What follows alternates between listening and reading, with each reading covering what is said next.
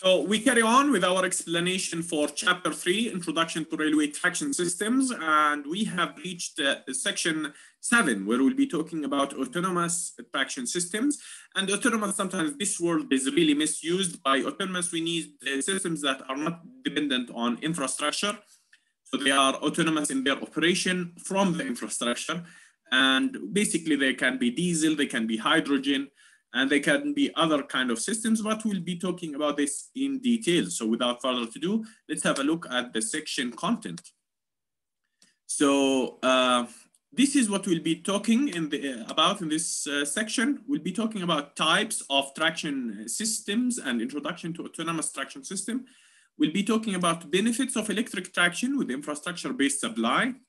We'll be talking about autonomous traction benefits and drawbacks. Also, we'll be talking about energy storage and fuel cell. And with this, you would be having a very, very good introduction on different types of systems. The first one is the types. Then you would understand the benefits and the drawbacks of both electrified system and the autonomous system. And we'll talk a little bit about energy storage and fuel cell. So infrastructure supply traction systems, electrified railways, you can see this kind of system. It depends on the infrastructure to get the energy to the train. So this is the electrification of the overhead lines, and the pantograph gets electricity to the train. And we talked about traction packages, how eventually they reach to the motors and to other applications within the train itself.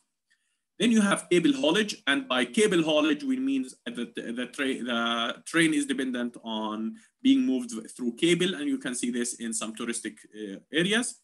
Autonomous traction systems, example, the animals, very long time ago, steam powered, diesel powered, which is very common these days. For example, this locomotive in the United States depends on diesel. Stored energy systems, hybrid systems.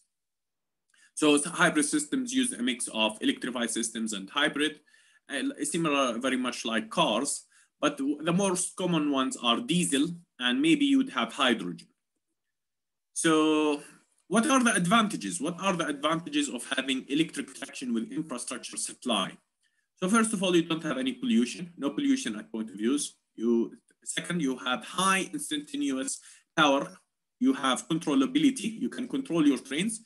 Then you have overload capability. So you can actually have an overload. You can get additional energy from the system.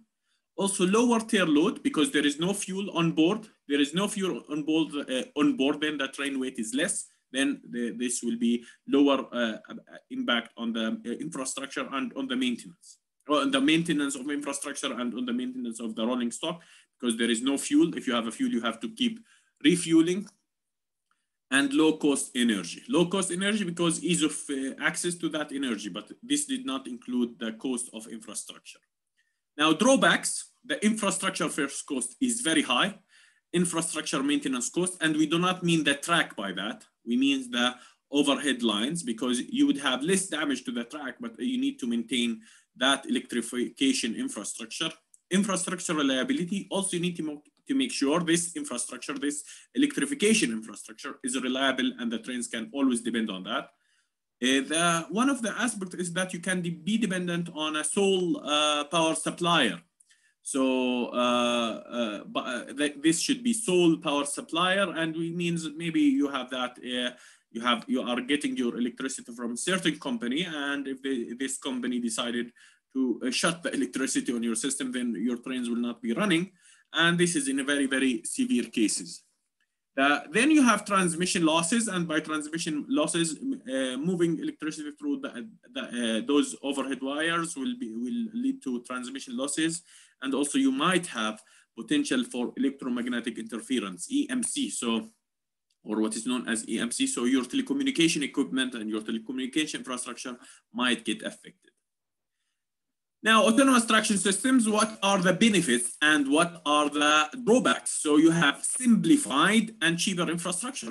There is no, those lines are not there, overhead lines are not there.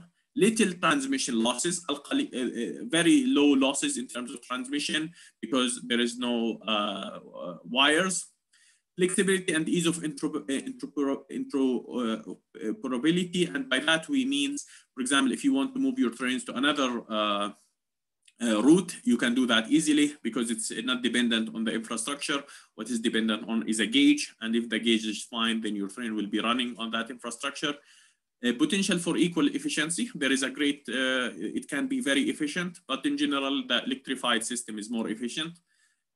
Easier limitation of electromagnetic interference. Maybe there is not much electromagnetic interference because there is not much electrified systems or electrified infrastructure, and possibility of stored energy, and you can store energy. What are the drawbacks? Onboard source of energy, and this can be a risk hazard. Maybe, for example, it can be if you had an accident there, it might result on a serious damage if fire reached the fuel storage. So it can be the problem you have. Your source of energy is on board. The second one is refueling points required.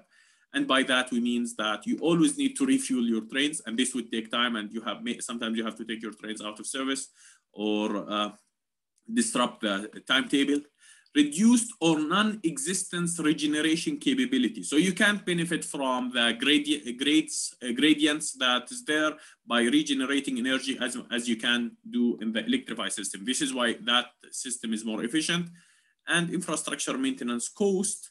And by that we means because you are running heavier trains, this will lead to higher damage on infrastructure and sometimes can cause more CO2 emissions. So, and by saying causing more CO2 emissions, we means that it might result in higher levels of pollution. So very common feature of diesel, but also you can add those filters and you can add this process to make it as environmentally friendly as possible. Now we'll talk about energy storage and fuel cell. How you can energy storage? You can do it in a chemical as we do it most of the time. Gas, petrol, diesel, ethanol, coal, biomass, all kinds of material or material that you can store energy, then you can burn it. Flywheel and battery is another form of storing energy. Many sources to store energy are being used. Each has its own requirements, limitations, and outputs. So the one that is now, there is some trains that have used hydrogen, and those trains, for example, Alstom, I think, developed a hydrogen train, and before that was used in Germany and maybe used in the United Kingdom and a little bit in France. So what is the process? Happens, oxygen passes at high temperature and become oxygen ions. Inside fuel cells is mixed with natural gas, methane, and carbon dioxide is produced. Ideal fuel is hydrogen, and hot water generated keeps the system at the necessary high operating temperature. So this is how hydrogen works and hydrogen trains work. Battery storage efficiency, lithium, there are different types of batteries. The most efficient one is lithium polymer, which can store up to 0.56 million joule per kilogram. However, it's still very low, and you can't. This energy storage is a topic that will gain more attention in the future. Lead, a very old type of material that is being used inside batteries, 0.01 million joules per kilogram. The conclusion, electric power is not the be all and end all in rail. So it's not about all of our infrastructure should be electrified or not. There are sometimes autonomous power that can be useful. These times when you have low traffic intensity routes, you don't have to build that much infrastructure if you don't have much traffic. So autonomous trains will be working fine. Routes with seasonal traffic, if you have seasonal traffic like you are a tourism destination or so on, maybe you'd consider that. And autonomous power can be environmentally friendly if it was well utilized. This is some of the lessons that we have learned. I hope this lesson have given you a good introduction about autonomous traction systems. We'll see you in the next section, and we'll be talking about new topic and in the introduction to traction systems chapter. Have a great evening.